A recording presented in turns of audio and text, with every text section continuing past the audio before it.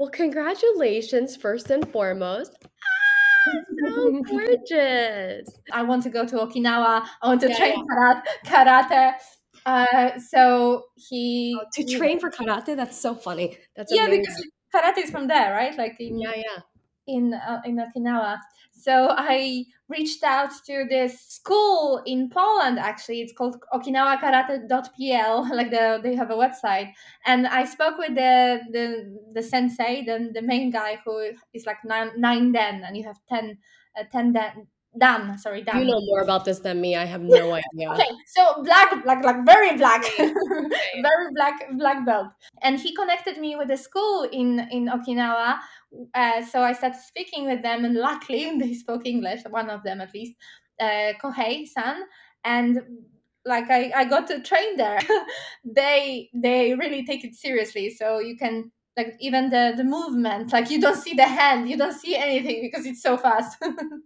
Oh, wow. Yeah. Wait, but so what did he say? So we went to Daruma temple because I really like we talked about it, right? It's really like beautiful, and this Yeah. this temple had lots of those darumas, and it was in Okinawa, beautiful nature.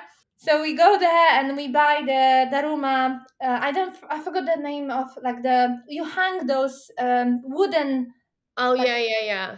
It's called ema. It okay. means picture horses. Wood plaques common to Japan in which Shinto and Buddhist worshippers write prayers or wishes. Oh, maybe it's omamori. No, it's not omamori. Oh, omamori, omamori is like what you keep for Uh huh. yourself Uh huh.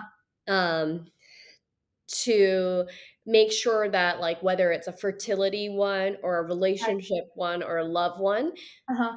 or whatever it is, like, you keep it by your side for the year, and then in Right. the following year you get a new one. That's your omamori. It means to protect. Okay. Oh, nice. So it's more or less like Daruma, right? Like you get it for a year, you Yeah, make a wish. everything is about luck and Yes. wishes and manifesting. Yeah. But it works, right? Like you have to direct your thoughts and work towards it. So okay, Absolutely. going back to the Going story. back. So we Yes. we are in this Daruma temple, and we get this Emma, Yeah, Emma, Emma. Yeah, yeah. and I start writing, and I ask, what should we write about? Like, success in business, happy, happy family, and kids, and all the kind of things. And he says, like, also, and write. Don't forget to write happy marriage. And as I write it, he's like, boom. Wow. Did he say something? Like I was writing. I wasn't looking. It's like, look, will you marry me? It's like, okay. No, I said hi, hi. Oh my Funny, god. yeah. Well, Yeah. congratulations again. Thank you. So Yay. what's new with you? I'm going to Japan for 3 weeks now. I'm like so excited because I just want to, like, I mean, because you've lived in different places, but like Yeah, when you go home, like, yeah, you don't want to worry about doing anything other than just doing what you used to do. yeah. Just like basic things. Like, I just want to go and hang out with my friends and go to that shop I used to go to and just walk around. And there is this concept of the Onna Bugeisha. There's another word for it. They're called Onna Musha. On It's a Musha. term referring to female warriors in pre-modern Japan. Oh, They fought. It's basically like the Mulan of Japan. Like, they fought battle side alongside men. yeah. But there is this whole, like, growing up. I'm a child of the '80s, Uh late huh. '80s, and it's like women were not really supposed to be, as they called in the jazz world, women were supposed to be the contrabass. They Mm-hmm. were supposed to be seen but not heard. There was this samurai, and maybe not many of them, but then the whole society basically shut down women, You're right? right. But now there is this demographic of Japan is like this upside down triangle where there's a huge population of elderly people and Mm-hmm. not enough young people because Yeah. no one is making babies. Yeah. And a part of that is because women are now getting stronger in the workforce. Yeah. Um, they want more responsibilities. They don't want to be a housewife, Mm-hmm. Mm-hmm. and so they don't want to make babies. And on the other hand, I watched this on BBC News. There's a lot of men. Vice Media reports on this, and BBC News Mm-hmm. has a documentary called "No Sex Please, We're Mm-hmm. Japanese," Mm-hmm. and they talk about these herbivore men, Yes, I heard not about the it. carnivore men. There's a Yeah. lot of herbivore men who Yeah. sort of are more interested in the concept of digital Mm-hmm. anime girlfriends I or know. rented girlfriends, Mm-hmm. which is very Unusual. subjectifying women, and I totally Yes. don't appreciate it. But the point is, are Japanese women samurais, the Mm-hmm. Onna Bugeisha, and the Onna Musha, are Mm-hmm. they back? They're fighting back for that. Like, Mm-hmm. we want to stand with these male, um, the males in the workforce. You Uh-huh. know, we want to be heard. Mm-hmm. But Um, from what I've read, it's not being seen. But if you can like dig deeper in the history, like you can find information about the existence of those Onabugeshas, right? And from what I read, they were fighting along men, so they had they also were very respected, and they like wrote history. But Hollywood, like you won't see any movie about it, right? You see the Last Samurais and all the blockbusters, but there is no mention about On the Bogacious, and that's sad because they were kick-ass. they were kick-ass. They were badass. Um, No, you're right. And it wasn't like the Mulan where, Mulan pretended like she was a man, Mm-hmm. dressed like a man, cut her hair like a man to be part of this, the warrior society. Or these Onna Bugeisha, I believe, and I'm not a historian, but Mm-hmm. they were dressed as a woman, looked like a Mm-hmm. woman, and fought along the men, which is amazing. And, Yeah. you know, you and I are in the corporate world, there is always the stigma against our women, being treated fairly. Mm-hmm. Mm-hmm. What are Yeah. the gender norms in our Mm-hmm. companies? Are we being fair and Yeah. inclusive of women? Yeah. And but also the sad thing is that once, like I don't know if you saw this as well, but once a woman reaches like senior like leadership position, um oftentimes they become hostile to other women, and they Yeah, yeah, don't yeah, yeah. fool the rest. Yeah, that's and I was speaking to somebody who's been doing HR for a long time, and she unfortunately had to let go of this very, sorry, my dogs. 1 second. All right, maybe they want to say something as well, like they have something to I know, they're add. like, I know about it. It's Well, like she essentially had to let go of this colleague of hers who was probably in the VP level. mhm, Um, but her way of dominating her position and mhm, her authority and her status was like being mean, mhm. you Yeah, know. But yeah, again, I don't. But then again, it's like, well, but do the men do that? mhm, Probably, you yeah, know. But yeah, maybe I don't know. I don't know how to describe this, but sometimes maybe there is a sense of like needing to be more the male. yeah, or is being powerful, being the idea of being powerful is kind of lost. Yes.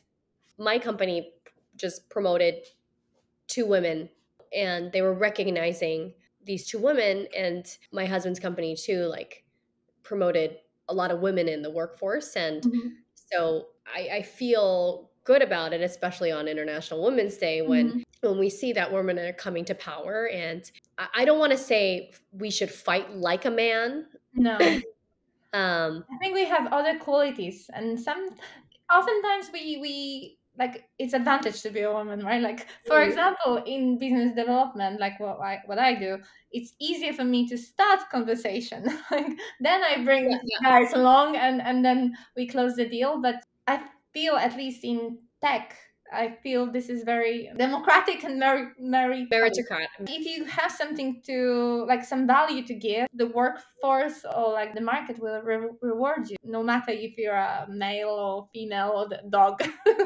Yeah, exactly. No matter where you are, you should be credited as a human being. Fight for what you're worth rather than fight like a man. Do you know what I Yeah, mean? yeah, exactly. Yeah. But it would be nice to have role models, have other female colleagues who support you as well. But also, it's not to say that I didn't have a manager in the past who was a man Hmm. who fought for me. Yeah, if there is like this mutual respect Yeah. and like the idea of gen being gender aware or like conscious, whether you're non-binary or Hmm. you identify as a woman, it's just the inclusivity of it all. But Yeah. at the end of the day, we are talking about women's day, International Women's Day. So Yeah. I'm talking to women who I identify as. If there is a man, a male who is supportive of you, that's Hmm. wonderful. Hmm. But to be able to work with people who recognize you as a woman is so important. So Yeah. I like that there is this day, and it Yeah. should always be this day, Yeah. right? Every Yeah, day. every day should be this day. Like Yeah. every day should be my birthday. No, just kidding. My mother, although I never really lived with her for a long time, her and my father had a divorce when I was 6. Hmm. As much as I didn't have a really strong relationship with her in my childhood, Yeah. um, she is my warrior in a sense because she grew up dancing ballet, and my mother is Chinese. I'm part Hmm. Chinese Yeah, you Japanese, told me. and she grew up in a very militaristic Chinese ballet school in the Okay. time of the communist, not Mhm. communist revolution per se, but in the time when China was incredibly communist or whatever. Yeah. She got married, she had me, and it was like she got injured, but she decided, I'm not going to give away my career or throw away my career. She decided, what can I do for myself so I Hmm. can keep doing what I love? And so she got a teacher certificate as well Uh-huh. as an adjudicator certificate for ballet in Mm. Winnipeg, where there was um, an incredibly high status Royal Ballet School who was giving out these certificates, right? Oh. Because my mother didn't have a school education Hmm. other than ballet. Hmm. So she kind of moved there when I was young, and she's still doing ballet, teaching ballet, judging ballet to this day. She followed her dreams. She stuck to what she loves, and Hmm. she didn't take no for an answer. She just Hmm. went and is doing what she loves, and much respect to her.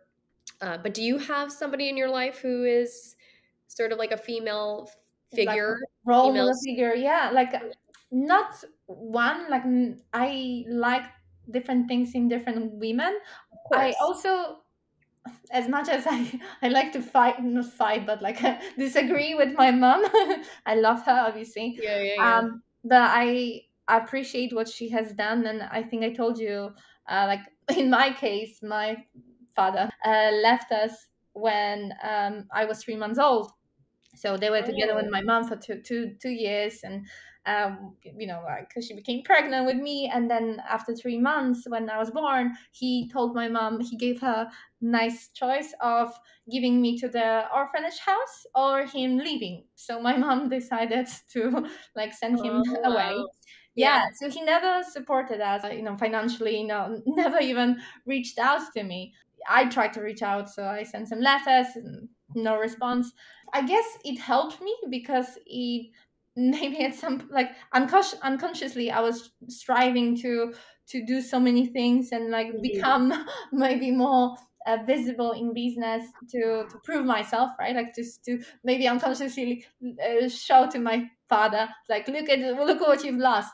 But at the same time, my mom gave me all the love and all the support from both parents. Like I never felt like I was missing anything, right? Like, yeah, I guess like that's how I grew to be to love, to also to appreciate other people, and create like a healthy relationship, because I had this love, right? Like you Yeah. don't, like you have, these are the warriors, right? Like the life life makes Yeah, yeah, people. yeah, she chose motherhood, and Just, but she's been always actually working like oh, like your that's mom, amazing. in school, one school. Like she had one job, Wow. and she's just right Yeah, now she had retired. one job. Yep, that's great. One job Mhm. until retirement.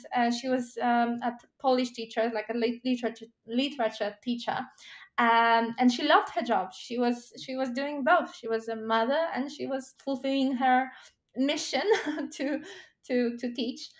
I didn't understand it for a long time, but like right now, I think she is a badass as well. But I won't tell her Great. that. I won't Yeah, tell her that. I will tell her like, Mom, don't yeah, talk to me.